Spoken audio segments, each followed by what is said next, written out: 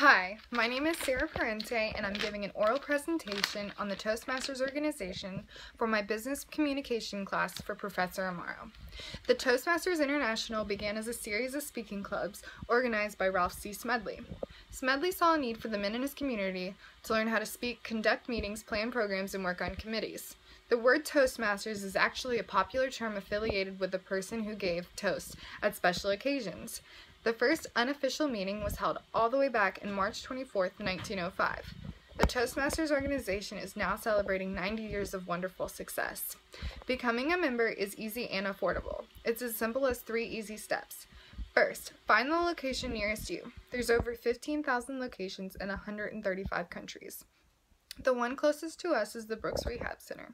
They offer a club meeting every other Wednesday. Once you find the location nearest you, talk to the vice president and they will give you a member application. Fill it out and return it along with the dues that are owed, and wait for your new member kit to be sent to you. The dues are $36 every 6 months with a one-time $20 membership sign-up fee. The world needs leaders, and leaders head families, coach teams, run businesses, and mentor others. These leaders must not only accomplish, but they must communicate. Join the Toastmasters Club today and embark on your journey to leadership.